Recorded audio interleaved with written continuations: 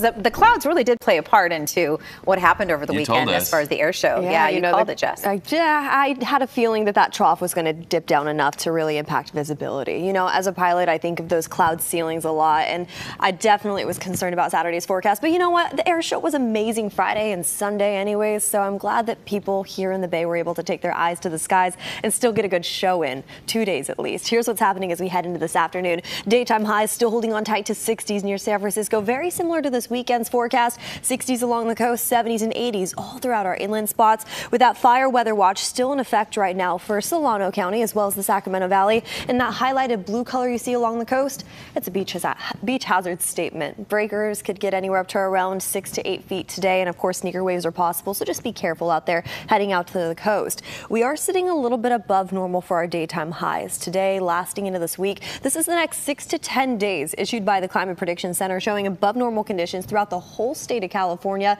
as we gear up, getting closer to Halloween's forecast. Another thing to mention too, as we head into this week, there's a slight chance of showers as we head into our Tuesday evening, early Wednesday morning forecast.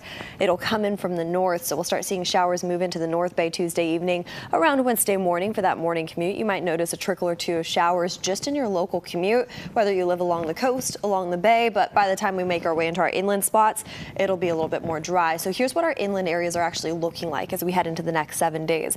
We could still see a little bit of morning showers throughout some parts of the North Bay or the East Bay, but by the way that we make our way down into the Santa Clara Valley, that's when we start to see it taper off. By Thursday, we're back to sunny conditions though. 70s turning into 80s, 80s into the mid 80s just by our Saturday forecast as high pressure tries to creep its way back in.